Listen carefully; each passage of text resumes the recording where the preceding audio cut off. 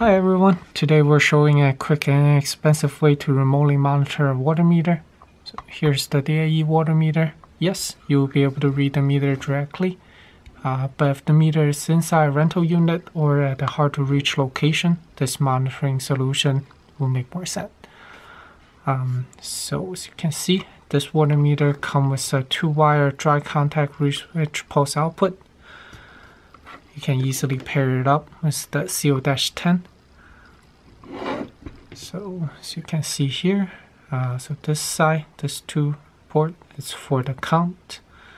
So simply connect the 2-wire to the 2 terminal here. Let me do that real quick.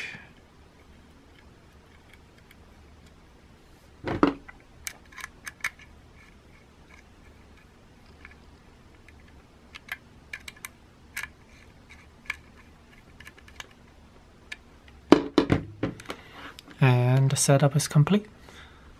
So I can show it here.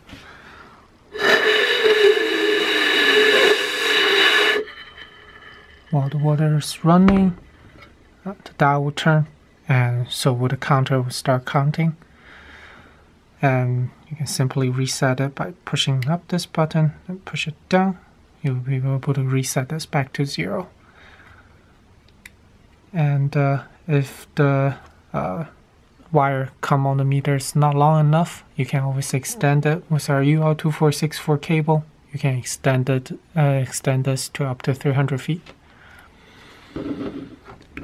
And so with this setup, you will need a non-return valve, which is required for each meter, or the reading on the CO-10 it might be higher than the actual reading on the meter due to backflow.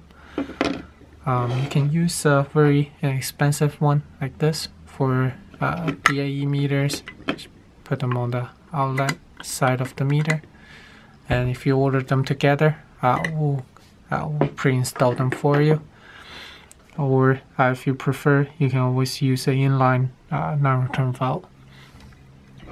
And to mount the device to the wall, there's a few different choices. The most simple one would be cutting an opening in the drywall and place the CO-10 at the location.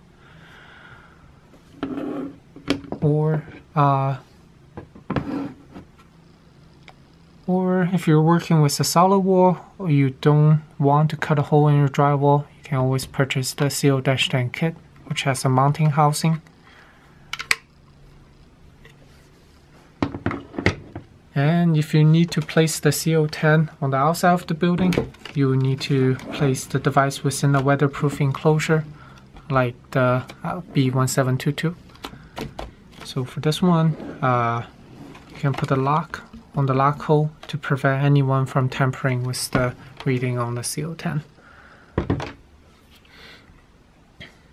And all the parts mentioned in the video are listed in the description. If you would like to monitor the water meter with a smartphone or computer, something like this,